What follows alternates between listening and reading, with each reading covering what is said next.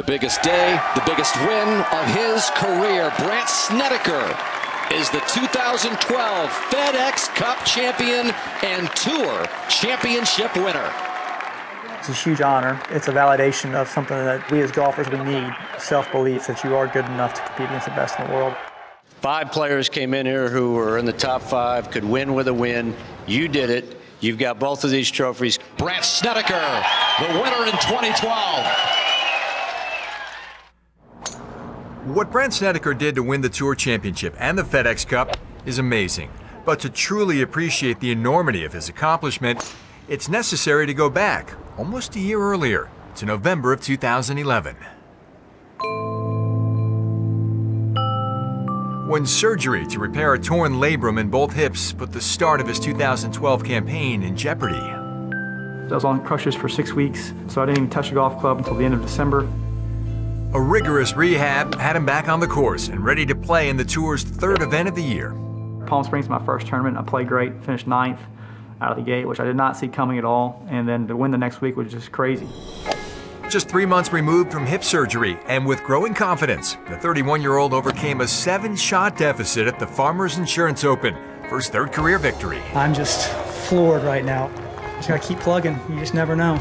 And that never-say-die attitude has served him well. In 3 of his 4 PGA Tour victories, Snedeker has come back from 5 shots or more to win. I've got kind of an MO of doing this, of being kind of out of it and coming out of nowhere to win. I'm looking forward to having the best year of my career, and I fully believe it's going to be the best year of my career. He failed to capitalize on that early success as the summer of discontent was heightened after a dismal performance at the year's final major. I left the PGA Championship after missing cut and played terrible, and it was really at a low for a while for the season because that was the last time I could qualify for the Ryder Cup based on points. With the pressure of making the Ryder Cup team looming, Snedeker responded by posting consecutive top 10s in the first 2 playoff events, pushing him into the top 5 and in control of his own destiny. At the Tour's season finale, with 2 formidable foes at the top of the standings, once again the odds were stacked against the nice guy from Nashville. I definitely had a little chip on my shoulder, so I went in there with the attitude that they don't know who I am, they don't know what I'm capable of. I went there with the attitude that I was going to prove them all wrong, that I can do it. Nice. Oh, gets almost got away.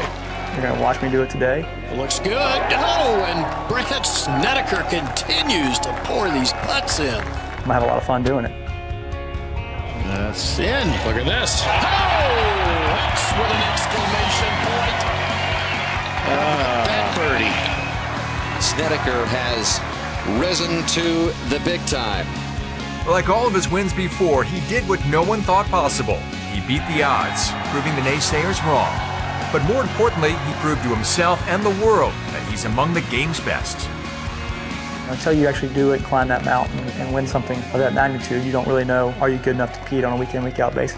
The fact that I've done it really is going to give me a lot of motivation, a lot of confidence going forward next year. Now we're going to go find a bigger one and try to go conquer that one.